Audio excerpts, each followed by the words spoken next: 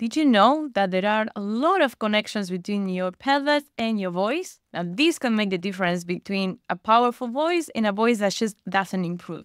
So if you are interested in making your voice super powerful, the easy way, keep on watching until the end. My name is Angelina, I'm a vocal coach and I specialize on teaching people how to sing the functional and easy way. If you're interested in learning to sing the smart and functional way, subscribe to my channel right now. Also, I invite you to go to the description below because there you can find my warm-ups for tired voices that you can download right now and they are free for you. Now let's go to today's topic.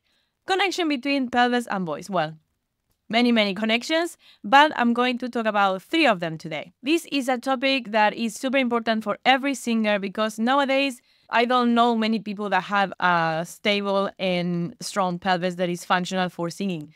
Just because we sit on chairs too much, we are not as mobile as we should be. So that is something to consider, and as singers, it is important to take care of this and that way taking care of our voice. And yes, singing with good technique gives you a strong pelvic floor, which is beneficial for many other things. So the first connection I want to talk about is the connection between the pelvis and the breathing. You know, for singing, one of the main things you have to do from the beginning, at least in the way I choose to work with, is to start opening the breathing in your low back. So commonly people think it is in the belly, but that belly breathing that people usually do by only expanding the belly, that actually brings your reps inwards and is not good for singing. So first thing, we want to expand our low back when we breathe in. And for that, we need a pelvis tilt. Usually we have the pelvis tilted either too much forward or too much backward.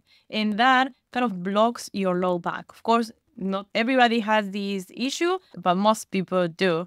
So if you work with the pelvis for singing in a way in which the pelvis is in a certain position and it has a certain movement when you breathe in, then that breathing, it's much more powerful for singing because it reaches your diaphragm in some specific parts of the diaphragm that will allow you to naturally and organically bring your larynx down without you pushing it. That is super important for singing. It can really make your progress really fast if you start getting used to that from the beginning. Voice, bodies, mind system is holistic whether you want it or not. So this is the theory of it. Of course, if you want to really learn how to get this low back breathing, join my functional singer program. There are plenty of classes there that explore that in depth. So you can go to the description below and you're going to find a link. But let's continue with point number 2. The other connection I want to talk about between the pelvis and the voice, the torso tension or not tension. Well, in other words, the activity that your posture muscles has to do depending on your pelvis position and specifically whether your pelvis is supporting your body weight or not. Most people tend to use the pelvis in a way in which the pelvis is not really as supportive as it could be. And the pelvis is a really good place to support your body weight. Is a big place. And usually we kind of shift our body weight either back or forth, and that sort of shifts our center of gravity, and that makes that our back muscles and also the anterior muscles have to kind of overwork or underwork, and that affects your breathing and your voice. You can go very in depth to understand all these connections, but the one thing that I think everybody has to understand is that for learning to sing is really about learning to do less work.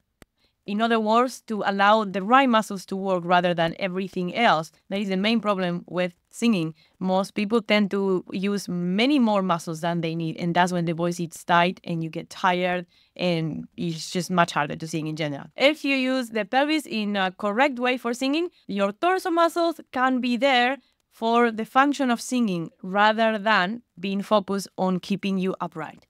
And this is something we don't really notice. Most people tend to kind of lean back into their heels with the low back all the time, overworking, or too much forward. Either way, your anterior and posterior muscles of the torso are not working for the function of singing, are working for another function, and then singing is much harder, of course. Not to mention the back problems that you're going to have later on.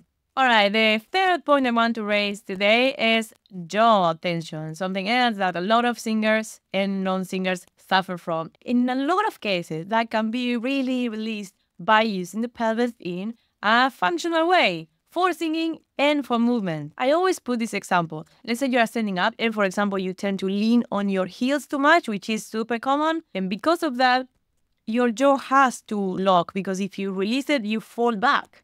So you have to lock your jaw. Always remember that your brain cares more about you staying alive than about singing. And that's good, because if you're dead, you can't sing. Something to consider. Again, we come back to the same. If you allow your pelvis to support your body weight, then the jaw has the possibility to be soft. It doesn't mean that it's going to happen right away. If you have the tendency to always tense your jaw, and I know that a lot of people tend to tense the jaw in relaxed positions when they are sitting, even when they are sleeping sometimes. So the muscles have an imbalanced tone already. It's going to be much harder. But if you learn to use the pelvis correctly, the muscles have the right context to start giving way. And that is crucial for singing. Not only for you to have the ability to use the opening of the mouth in your favor, but also because the holding of the jaw has a lot of repercussions in all the vocal system. Repercussions that are indirect, because you are working with the nervous system. You're holding your jaw. As far as your nervous system is concerned, you are in danger. And your voice muscles are not going to be, oh yes, let's sing. It's not the best time to sing when you are in danger. You try to sing in that way, you're going to be sending two opposite signals at the same time. Sing and don't sing. If you like this video, please physically like it with the button and subscribe to my channel if you're interested in learning to sing in this functional and holistic manner. Let me know in the comments if you want any other voice topic covered, and I'll see you next video.